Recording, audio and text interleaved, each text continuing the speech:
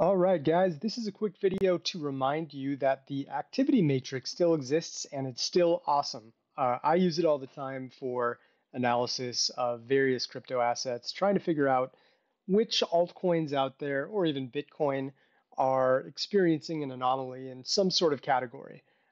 This model, for example, measures the past 90 days or 3 months of active addresses, network growth, whale transactions, key stakeholder accumulation, social dominance, exchange inflow or outflow, mean dollar invested age, or age consumed.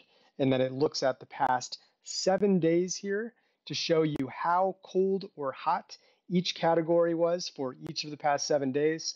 The colors of each label are automatically scaled from super blue, like we see with small love potion, which means it's a very cold network that is not getting a lot of activity, to super red, such as Maker is sort of there, USD coin. I won't spoil the easiest way to find it. I'll show that at the end of this video. But we also have fetch. Basically, the redder the label is, the hotter the network is on the previous day. I see Matic is up there as well.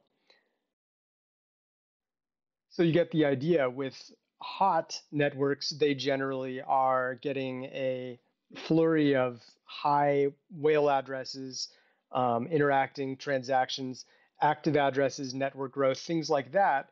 And the reason that's important is cold networks really aren't in any position to have a sudden shift in price, whereas hot networks are. So, for example, we've seen a bit of a slide in prices throughout crypto over the past week.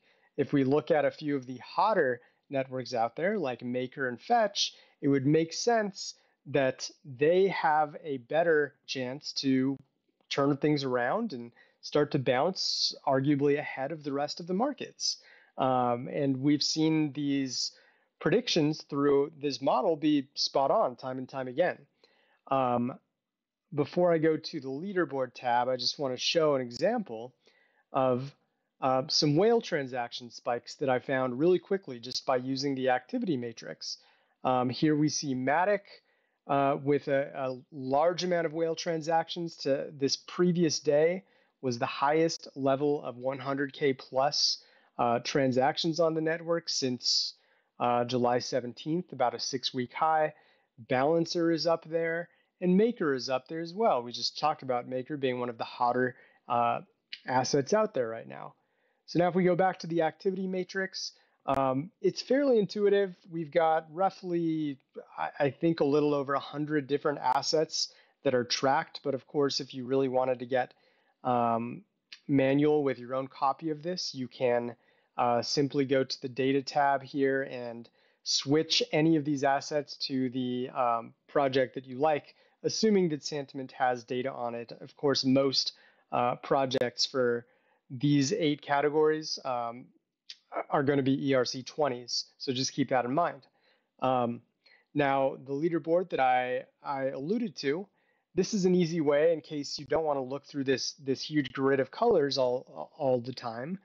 We have the leaderboard that just goes right to the top 10 or bottom 10 for each of these categories, in terms of which are seeing the biggest anomalies.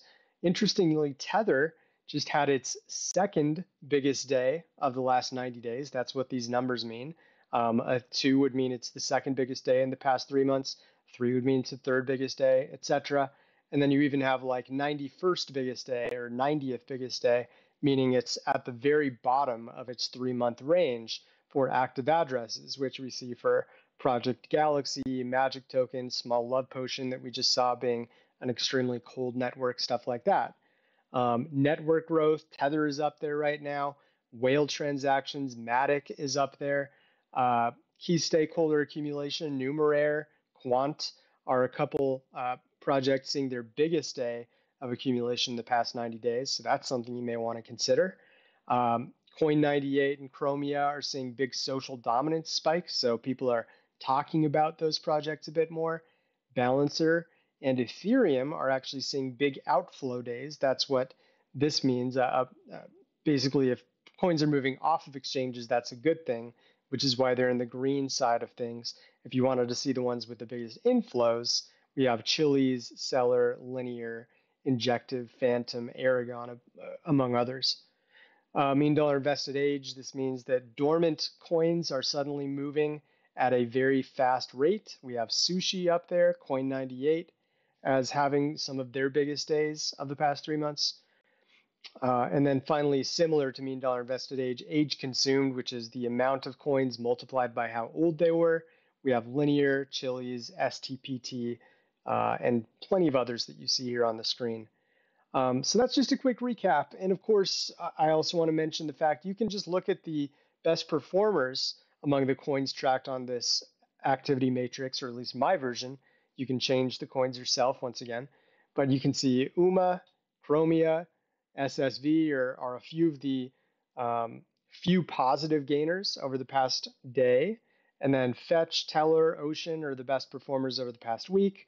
Aave, Curve, Reserve Right are some of the best over the past 30 days.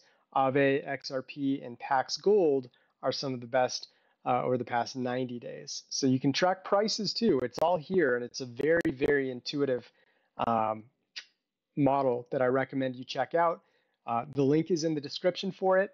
Remember, you're not accessing the direct link.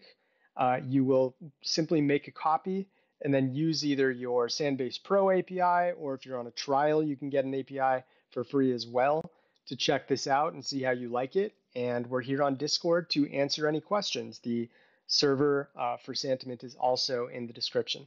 Talk to you guys soon.